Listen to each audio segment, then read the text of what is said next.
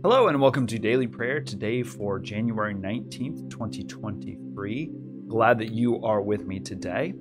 Today is National Popcorn Day, Artist as Outlaw Day, Brew a Potion Day, Get to Know Your Customers Day, Good Memory Day, apparently Gun Appreciation Day. This is also part of the week of prayer for Christian unity, and I just now remembered that I actually have a whole set of slides for that specifically. So we will be using that. Behold how good and pleasant it is when kindred live together in unity. It's like the precious oil on the head, running down upon the beard, from the beard of Aaron, running down over the collar of his robes. Our reading for today comes from Matthew chapter 9, starting with verse 14. Listen for God's word to speak to you. Then the disciples of John came to Jesus, saying, "Why do we and the Pharisees fast often, but your disciples do not fast?" And Jesus said to them, "The wedding guests cannot mourn as long as the bridegroom is with them, can they? The days will come when the bridegroom is taken away from them, and then they will fast. No one sets a piece of unshrunk cloth on an old cloak, for the patch pulls away from the cloak, and a worse tear is made. Neither is new wine put into old wineskins. Otherwise the skins burst, and the wine is spilled, and the skins are destroyed, but new wine is put into fresh wineskins, and so both are preserved."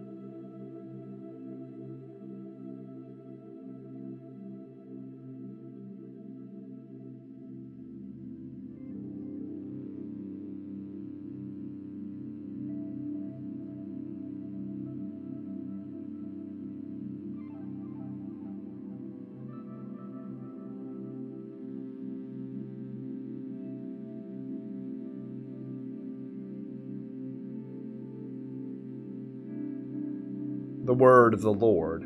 Thanks be to God.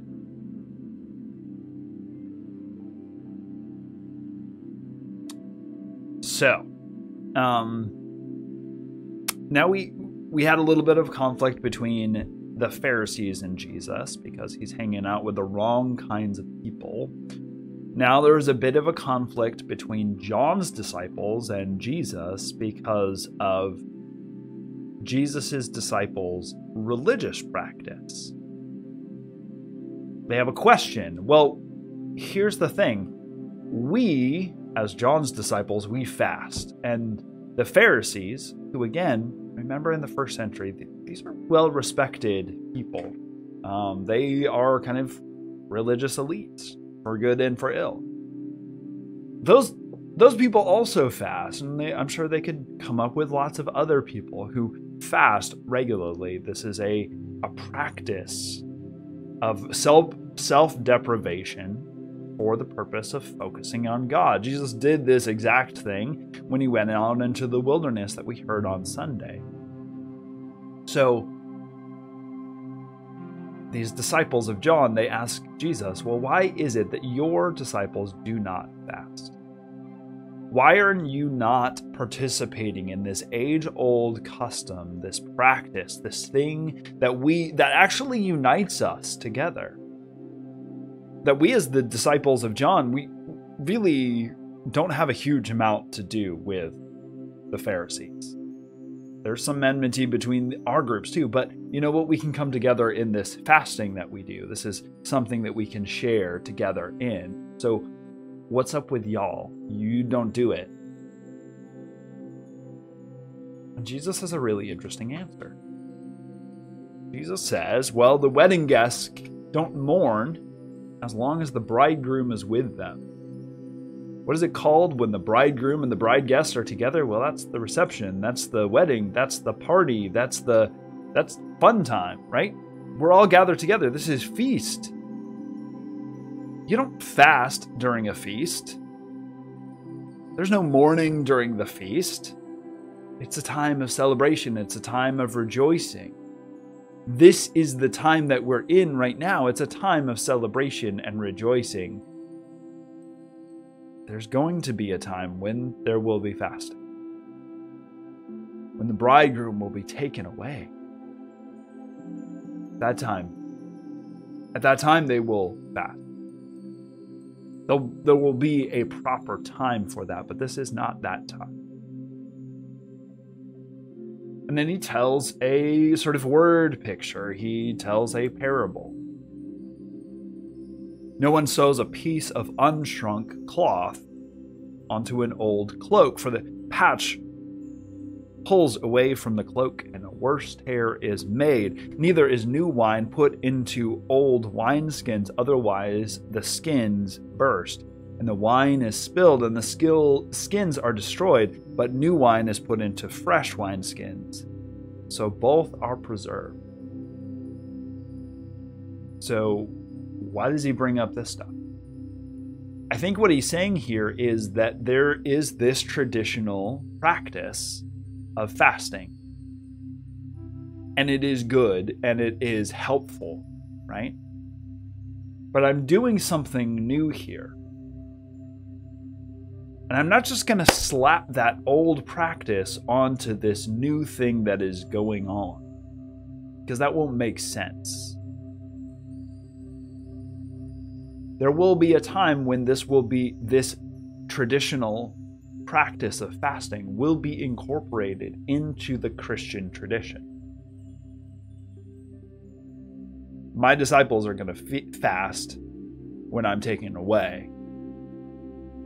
Later disciples are going to take on fasting, just as your disciples, as a way of self-deprivation, a way of focusing on God, a way of focusing on prayer, a way of focusing on the relationship between God and humanity.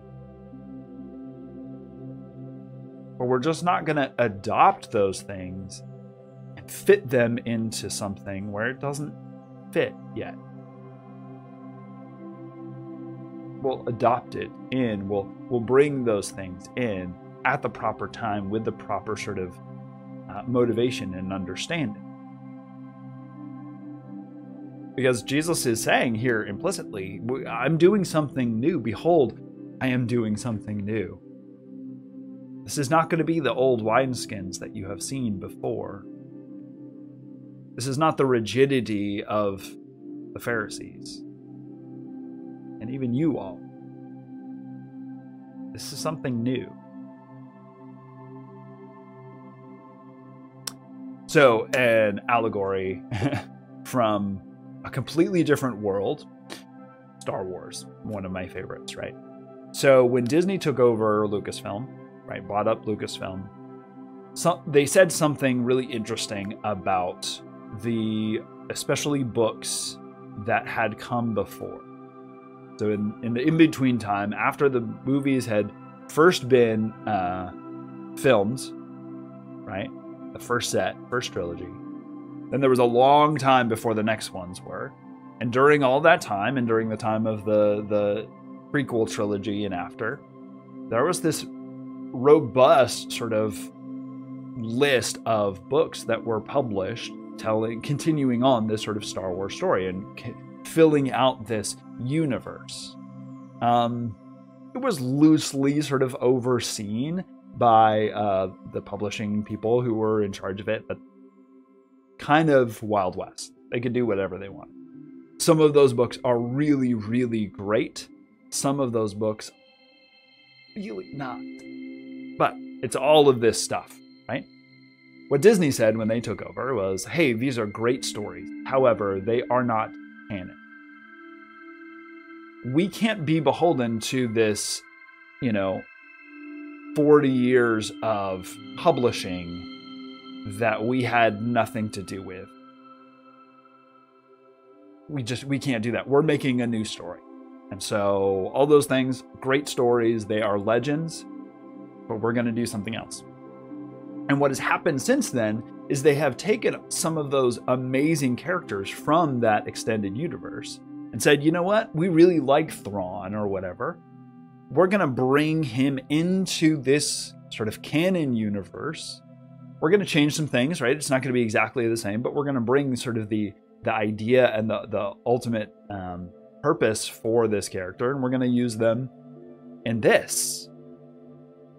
And so they've sort of cherry-picked the best stuff and brought it into this new thing and given it a new context and a new purpose and a new sort of overall idea and plan.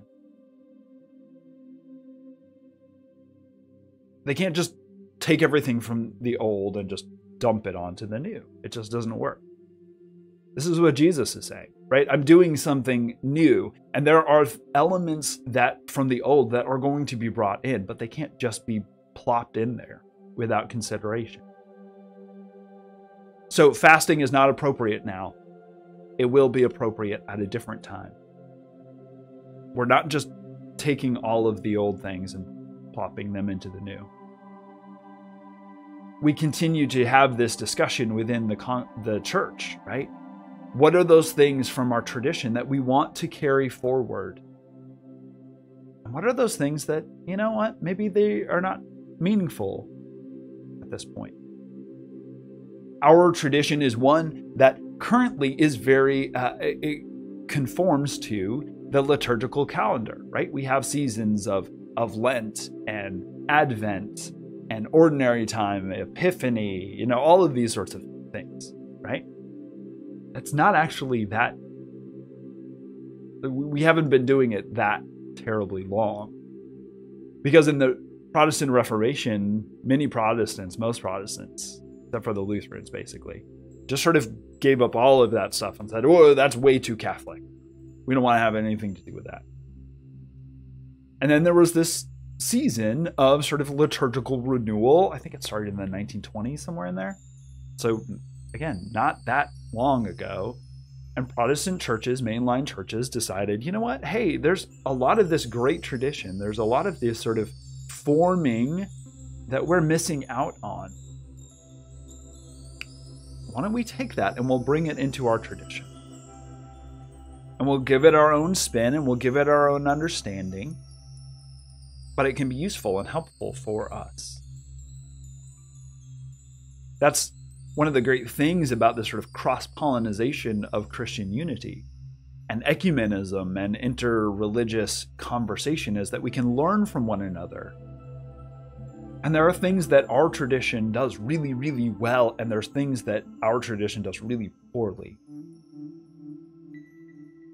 So how do we share and learn from one another? How do we learn some of these wonderful, beautiful, old practices from our siblings in the Catholic Church and the Lutheran Church and the Jewish tradition? Are they things that we can incorporate into our faith understanding and practice? That they can be formational in our faith, that we can understand them? Are there ways that our emphasis on sort of education and deep consideration of things, well, can it help other traditions where that's not the biggest thing? There are other traditions that are much better about spirit, following the Spirit, than we are. And are there ways that we can learn from that?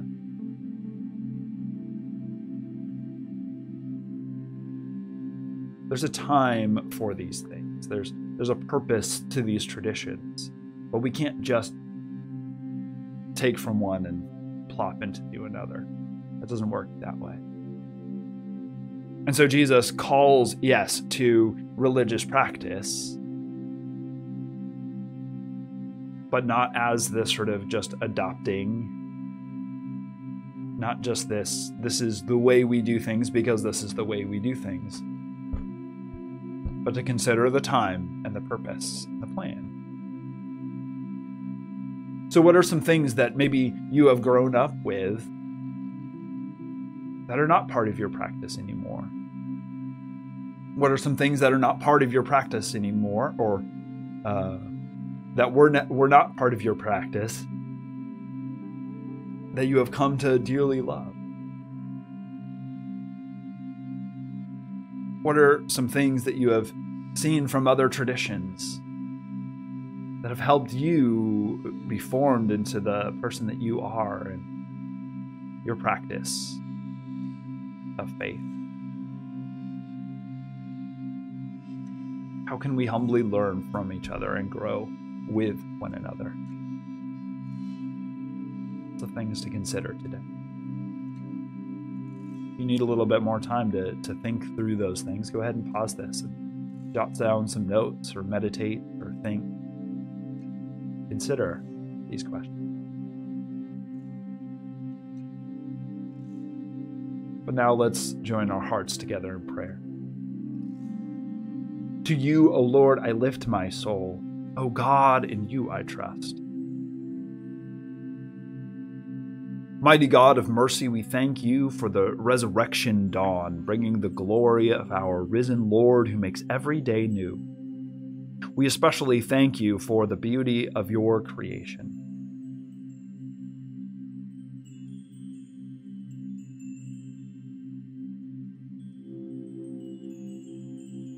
The new creation in Christ and all gifts of healing and forgiveness.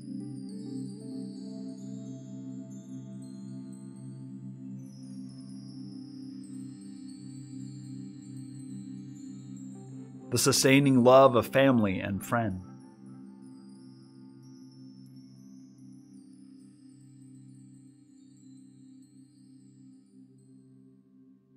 The fellowship of faith in your church.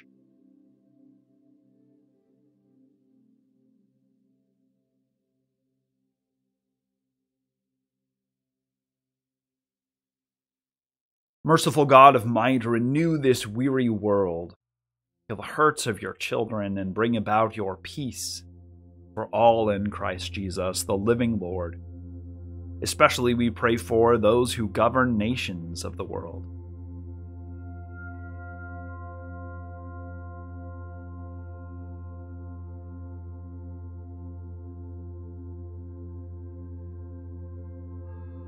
The people in countries ravaged by strife and warfare.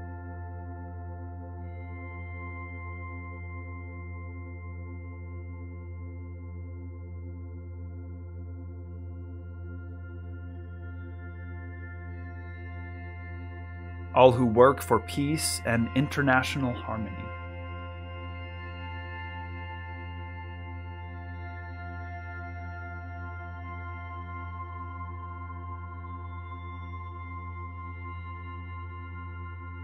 All who strive to save the earth from destruction.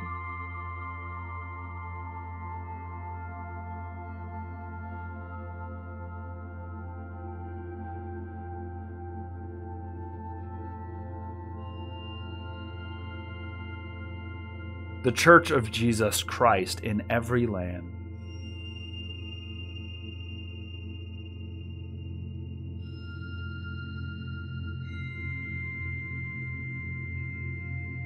People of God, for what else do we pray? We pray for friends of Beverly's, for victims of violent crimes in our city, for Clinton, the brother of Judy's best friend, who's in the hospital with suspected brain and lung cancer. We pray for a confidential request.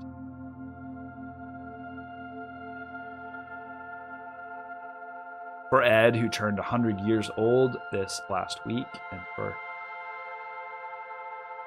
Robin, who is continuing to recover. For Hector, Tony's father, who's been moved to a care facility. For Kimberly and her family, as well as all those many prayers that we have on our hearts and our minds. O God, you are the giver of life. We pray for the church and the whole world. Sanctify her life. Renew her worship. Give power to her witnessing. Restore her unity. Give strength to those who are searching together for that kind of obedience which creates unity. Heal the division separating your children one from another, so that they will make fast with bonds of peace the unity which the Spirit gives. Amen. Now let us continue in prayer and be united with siblings across time and space as we say together, Our Father, who art in heaven, hallowed be thy name. Thy kingdom come, thy will be done on earth as it is in heaven. Give us this day our daily bread, and forgive us our debts, as we forgive our debtors. Lead us not into temptation, but deliver us from evil. For thine is the kingdom, and the power, and the glory forever. Amen. Now the God of peace be with us. Amen. Bless the Lord. The Lord's name be praised. Thank you so much for joining me today for Daily Prayer. Join me tomorrow for some more. Like this video, share it with someone else. Click on the subscription and the notification button. Go to our website, johncalvinchurch.org, and follow us on Facebook, Instagram. You can join us for Daily Prayer on Substack and Spotify. All of these things. Our liturgy today came from the Book of Common Worship of the Presbyterian Church, USA, and our readings came from the New Revised Standard Version of the Bible. Have a blessed day, and we'll see you next time.